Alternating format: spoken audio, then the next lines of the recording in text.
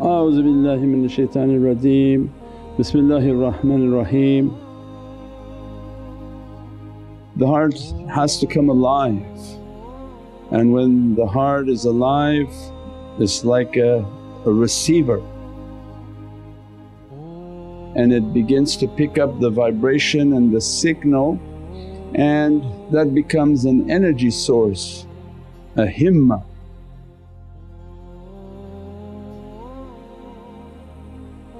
When the heart is alive means it's picking up the energy, it has a tremendous zeal, a want to do, a want to love for Allah, love for Sayyidina Muhammad, and a zeal to accomplish as much as possible.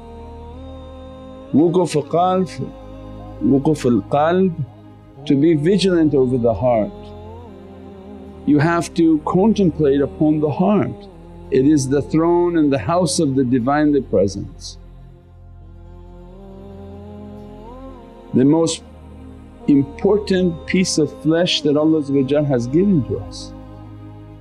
When I'm vigilant over the heart, I'm continuously monitoring that my heart to be vibrant, my heart to be clean, my heart to feel the energy. If I'm not feeling it, then I have to be concerned, something's wrong in the heart. Am I doing enough of my salawats? Because the salawats are an energy. Allahumma salli ala Sayyidina Muhammad, Allahumma salli ala Sayyidina Muhammad, Allahumma salli ala Sayyidina Muhammad, ala Sayyidina Muhammad. You're doing these and it's an energy force like a fan for an airplane. You know when you want to hit the fan of an old plane, you would hit it until it would trigger, whoa, and it would start to go by itself. The zikr has that same reality. If you're not feeling it, you're not doing your salawats, you're not doing the zikr that you're supposed to be doing it, and your heart is like dying. And as a result of that, you're distracted and interested in more of other things, browsing the internet, chatting with people you're not supposed to be chatting with, and doing all sorts of forbidden or on the border of being forbidden. So means that we can easily come and test ourselves every day. When I come to the zikr, am I feeling the energy, am I feeling the zeal and the excitement? If not, I should be doing my spiritual practices, my energy practices. If you are making your salah, as soon as you give your tahiyat and salams, sit and just play some salawats, connect your heart, visualize yourself in Rawza Sharif. And as soon as you finish your salah, sit and make your salawats and say, Ya Rabbi, make my heart to come alive, and make your salawats 100, 200, 500, 1000, 2000, 5000, 10,000, 20,000 salawats. And the more you do that salawat, the more you are moving closer to the presence of Sayyidina Muhammad. That presence brings a love, that presence brings an energy until you feel your heart is coming alive with the zikr and the salawat. It is the most important thing that we can do. Saying, I don't have time because I have to work and make money. Actually, if you don't do the salawats, your money will begin to move away from you. Your rizq goes farther away from you, and as a result you're working even harder now, and your salawats and zikr and ibadah become less and less and less. So the reality was increase the ibadah, increase the tafakkur. At the end of the salah, don't leave. At night when you're not busy at work and you make your salah, sit a little bit and meditate that you're at the holy maqam, and that you want to make your salawats and feel that presence, and don't let my heart to die and cry to them. That let my heart to be filled with your nazar, filled with your love. filled with your energy. And as they begin to do their practices and begin to feel that energy, then they understood the secret is the more they did their practices, the more the dunya came closer to them.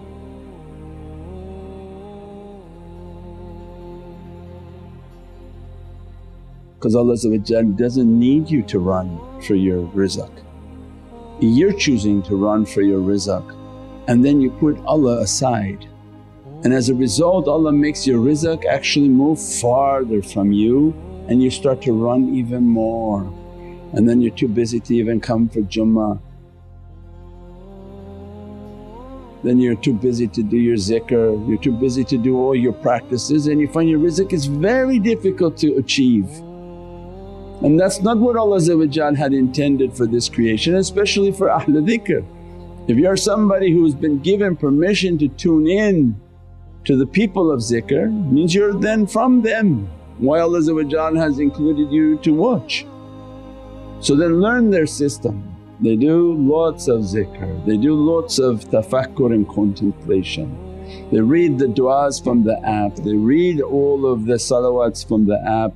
The app is a vehicle in which to put into your hands, most of it works offline, you don't even need an internet connection.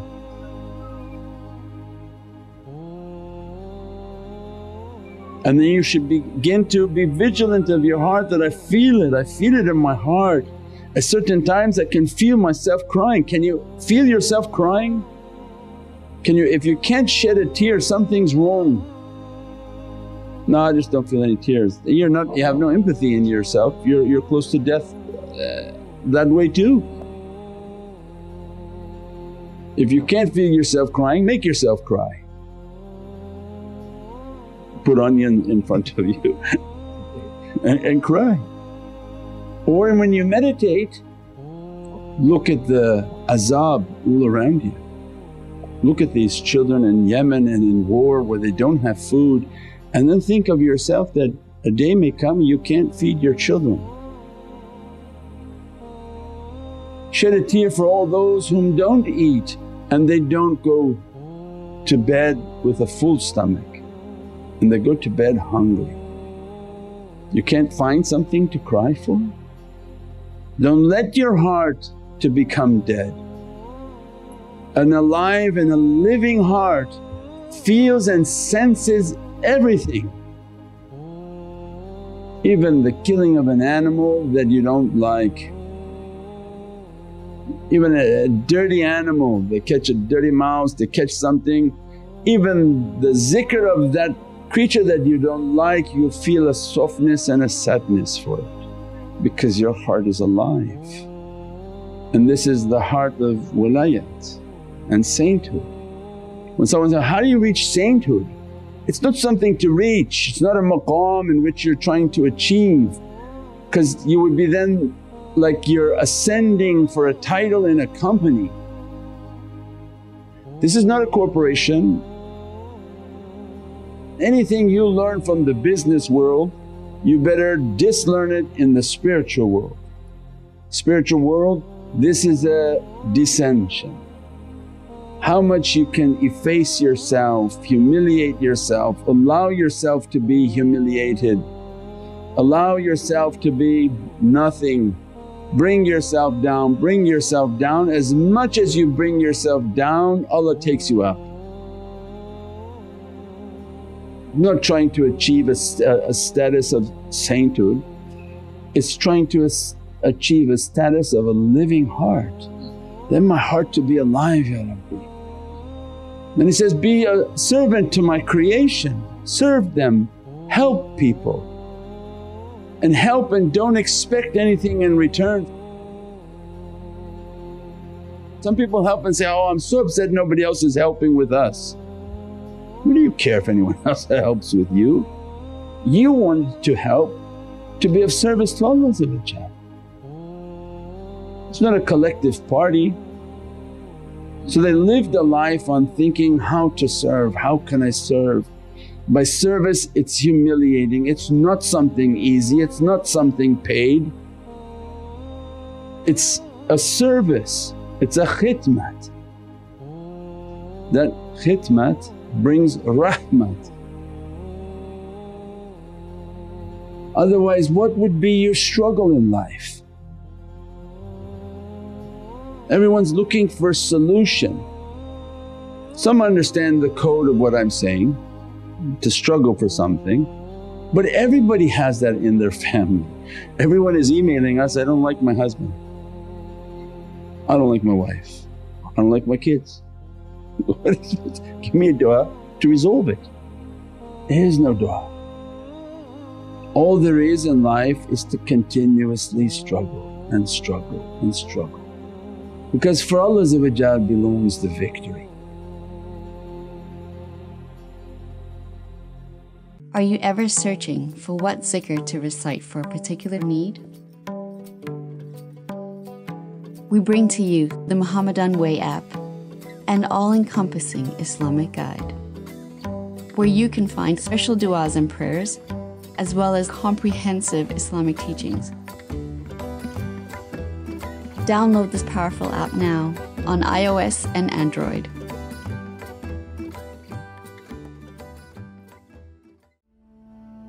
Struggle in Allah's way. Allah wants to see a group of people who will struggle in His way. Not look at something difficult and think, I better plan ahead, take care of myself and make some connections so I have a way out, a door. No, there's no door. If you think the ship is going down, you're sinking with it. If you think you're gonna die, you're gonna die with it. And you hold your hand to it and you struggle for it.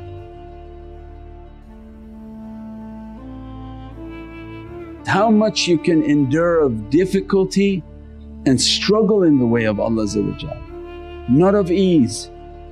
How we're going to find something easy, but how they're going to throw many obstacles in our presence.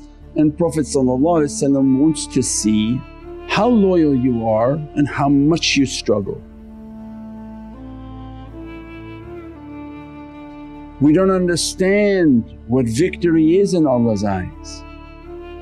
We're thinking it's some sort of a station, a prize, a reality, and everybody comes to greet us and say, MashaAllah, you reached sainthood, you're such a holy person. The saint is the one whom is the most abused and that nobody thinks he's holy. They said, if at least 1,000 ulama are not cursing you, you didn't really reach sainthood, because your words are not understood by external scholars, because they're wondering why you don't talk about wudu, why you talk about all this hocus pocus.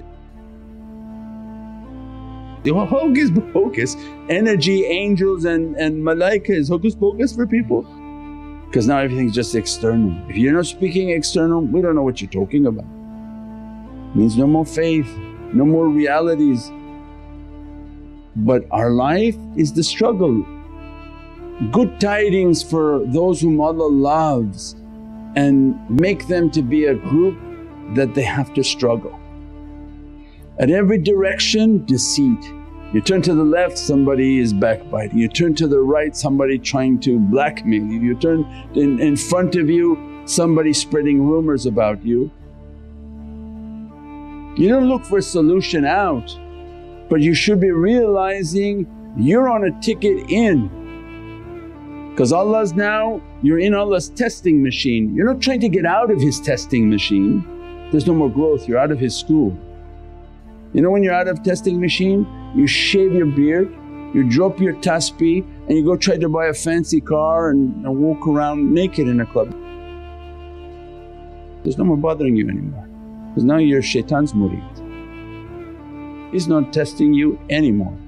You'll have everything come to you and you think, oh my God, this is so great, that's what you wanted? Or you put your beard, you put your hat, and every single obstacle is coming to you from believers. We don't even have problems with unbelievers, and struggling every day, how am I going to pay this, how am I going to do this, how am I going to accomplish this? Because you're carrying a flag for Sayyidina Muhammad, and shaitan is biting your hand, put it down you, shave your beard, take your clothes, get out. Every day the shaykh has had 500 directions trying to keep everything together, and in every place they're biting hands, and literally they go home with pain from so much biting and attacking. Mental, physical, every type of difficulty, leave your post, abandon your position and it will all end, is what shaitan is telling you. Leave it, it'll all end your fight. And they can't, because they gave their heart to Sayyidina Muhammad. They keep telling Prophet, better you take me, that I'm ready, I'll sleep tonight and let me go like butter, like a hair and ghee, I'm out. But there's no putting the flag down, there's no way to shave yourself and go out. There's only one way out of this operation, and that's through death. To death do us part. That's not to your wife, but that's to Prophet until death. And that's not even a departure, but that's an immense opening into a reality. We want you to struggle, we want you to be loyal, we want you to be firm upon our path until the day that Prophet wants to open the door and say, come back to me now. I miss you and I want you back in my presence. And your da'wah is finished and you say, Alhamdulillahi Rabbil Alameen.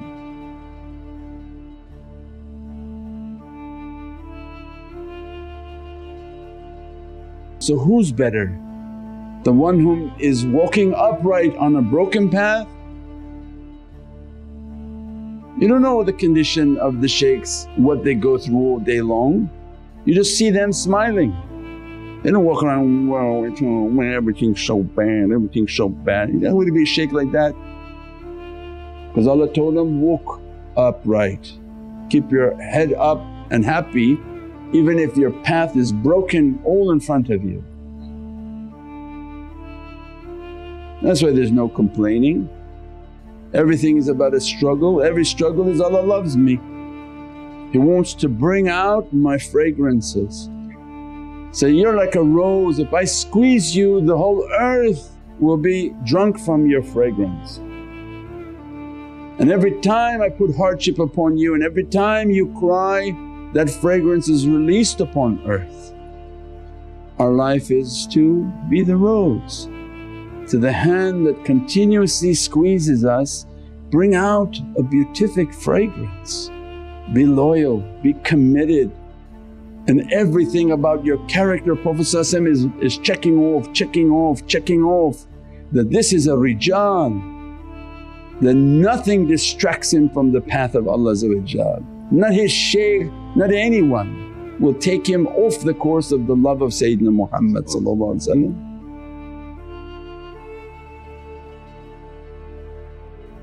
You'll be tested with everything, everything.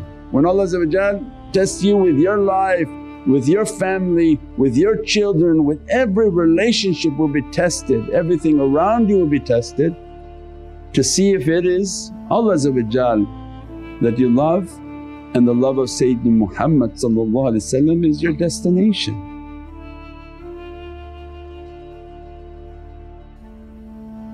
We are in the month and the days of Qurban, where the Lamb taught us the best of character. It had a family, it had an existence, it has love and care. And for our blessing and for our prayers, they gave all of that away. Can't you do better than me, O Bani Adam? That you're so beloved by Allah. You can't serve without using your mouth to attack people. You can't serve without being loyal and being of good service. We pray that Allah give us the understanding of this Qurban, to live a life and to be the Qurban. Ya Rabbi, let me to sacrifice myself, let me to put myself on the table. For every time Allah cuts, because Allah's knife is unfortunately too sharp, If it was one death blow it would be easy, we would be dead before we dead. And oh wow, I reached sainthood. But Allah's knife is a little bit dull, and every time somebody backbites you it's a stab, every time somebody hurts you it's a stab, every time life deals an unfortunate event it's another stab. And we find ourselves, we're the actual qurban. Because what Sayyidina Ibrahim didn't accomplish, the nation of Sayyidina Muhammad came. From Sayyidina Ismail was the coming of the light of the most praised, the most honoured Prophet of all creation. The nation of Sayyidina Muhammad rises from that qurban. And what no nation and no companionship of any Prophet had achieved in the nation of Sayyidina Muhammad, that 124,000 Sahabi that would have dropped their life in a blink, in an instant they would have accepted to be under the knife of that qurban. They put their lives in the field and they said that, I'm going to be slaughtered to show you my example. What they wanted of a sheep, we are that sheep. And Imam Husayn went and gave his life, the life of all his children and grandchildren, witnessed their death before his death. Unimaginable, unbelievable. They are the role models of ahlul bayt. Not that you claim your title, claim all these things, but actually it's a responsibility. If you meet the real ahlul bayt, they're under continuous difficulty, continuous attack, continuous attack. People spreading rumours and stabbing them every day. And then you know that that one is an inheritor of Imam Husayn. Not the people of ease but the people who continuously struggle, because they're inheriting from that maqam, from that soul and from that personality. I dress you from my dress, I dress you from my character, I dress you from my flavour, so that your heart is a flowing ocean of their reality. We pray that Allah dress us and bless us with those lights inshaAllah. Bi hurmati Muhammad al-Mustafa Basir Surat al-Fatiha. Click the link now to subscribe.